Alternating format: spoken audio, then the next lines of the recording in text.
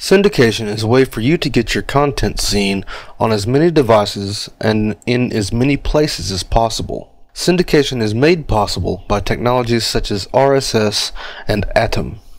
They allow you to easily publish your content to services on the internet called aggregators, which people use to search for a generic term and get lots of related content about said term.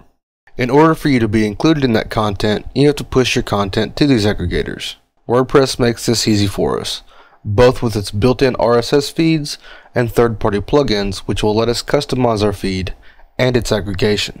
WordPress can also push our feed updates to a list of standard services called pingback services, which tells common aggregators that our feed is updated. This takes a ton of work off our shoulders and allows us to reach the multitude of people who use web apps and mobile apps to follow the websites that they like. RSS feeds, from the reader point of view, are a convenience, and we like making our content convenient. WordPress includes support for both RSS and Atom feeds, which are both syndication standards. By default, your RSS feed is located at yourdomain.com/feed, and your Atom feed is at yourdomain.com/feed/Atom. Readers can easily find your feed by clicking the RSS button found in menu themes headers. For page lines, the button is found at the top right. If your theme does not include a button, you may want to consider enabling the RSS links widget from Jetpack or the default meta widget. Those will provide links to your RSS feeds in your sidebar. There are a few feeds that WordPress provides: the main content feed, comments, category, tag, and authors.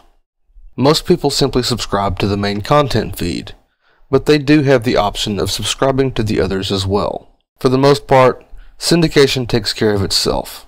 However, there are some third-party syndication solutions that many people like to use because they have some features that WordPress does not. FeedBurner is one popular RSS syndicate that offers good statistics and free RSS to email service, which will send your RSS feed to subscribers via email. Plus, with FeedBurner, you can integrate Google's AdSense monetization avenue very easily, so you can monetize not only your website, but your RSS feeds as well. You can accomplish many of the things that FeedBurner does through the use of plugins, but using FeedBurner and similar services takes that load off your server and alleviates you from having to find those plugins, configure them, and keep them updated. How you handle syndication is largely a matter of personal choice. From the reader's perspective, it will all basically be the same content, but the solution you choose will dictate what features you will have when it comes to customizing the feed and viewing statistics regarding your feed's use. In our next video, we're going to look at incorporating external feeds into your own site's content.